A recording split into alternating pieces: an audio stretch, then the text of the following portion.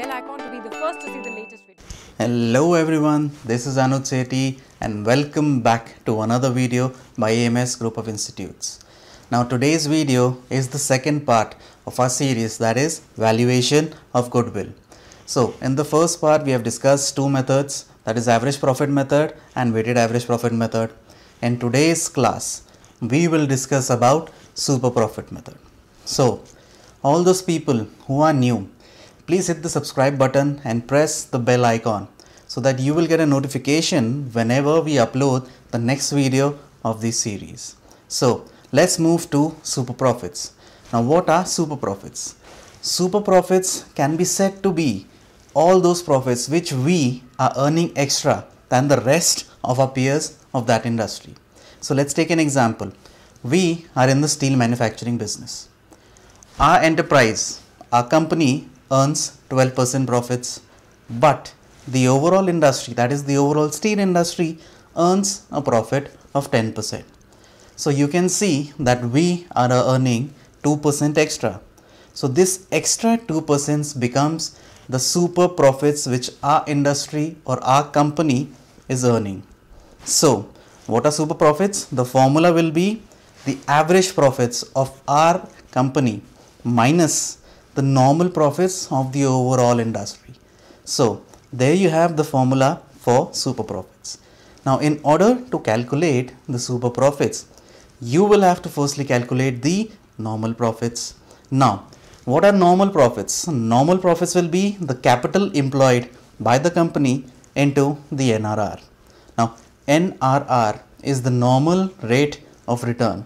In our example, it was 10%. So in many questions, you will be given the capital employed. However, in many questions, you will have to calculate the capital employed. So how will you calculate the capital employed? It's simple. Capital employed can be calculated as the total of assets, excluding goodwill, mind you. You will not include the amount of goodwill in the total assets. So total assets, excluding goodwill, minus the all outside liabilities, that is the borrowed funds. This can also be said to be the net assets of the company. So this is capital employed, and as we have already read, NRR is the normal rate of return which the company or which the overall industry earns in its business. So let's take a sum to understand how will you value goodwill of a firm using the super profit method. So let's take the question. Now we have to calculate goodwill by using 4 years purchase. Now 4 years purchase, we have done this in the previous video, that whatever will be the super profits, we will multiply it by the number of years purchase. In our case, it is 4.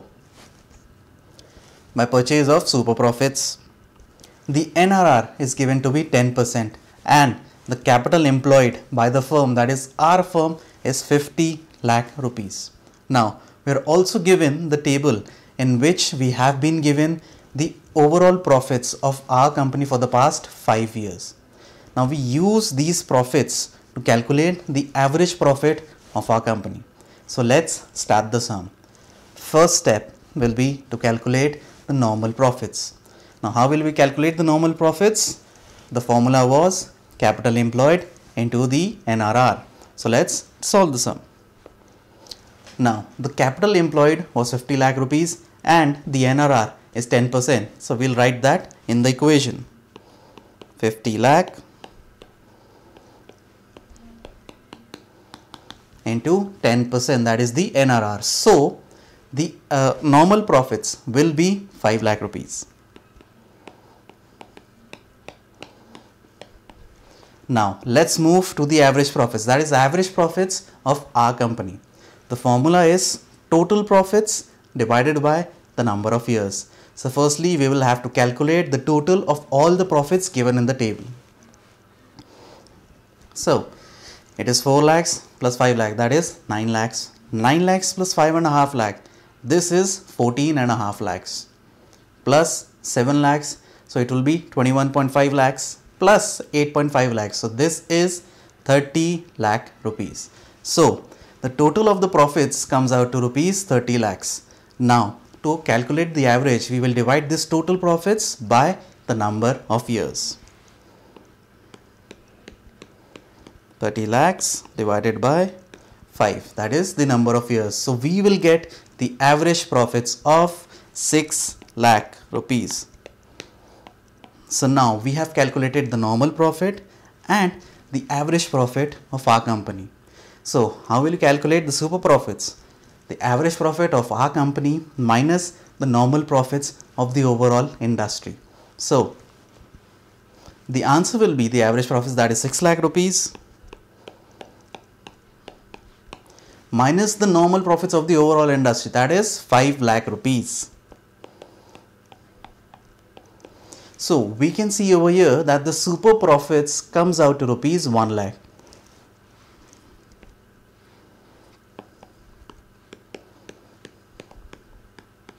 Now the sum is not over, mind you. We have to calculate the goodwill. We have only calculated the super profits. So how will you calculate the goodwill? It's simple. The number of years purchase into the super profits. In our case, in our example, the number of year purchase was 4 and the super profits came out to rupees 1 lakh. So we can see over here that the goodwill of the firm will come out to rupees 4 lakhs.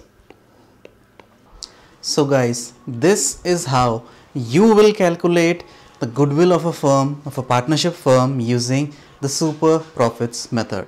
In our case, the answer was 4 lakh rupees. So this is it for goodwill from super profits method. If you found this video to be useful, then please give it a thumbs up and share this link with your fellow students and peers. If you want us to make another video on any other topic, then please use the comment section below. Like, subscribe, comment and share to support this channel. So this is it from our side, and as always, happy learning.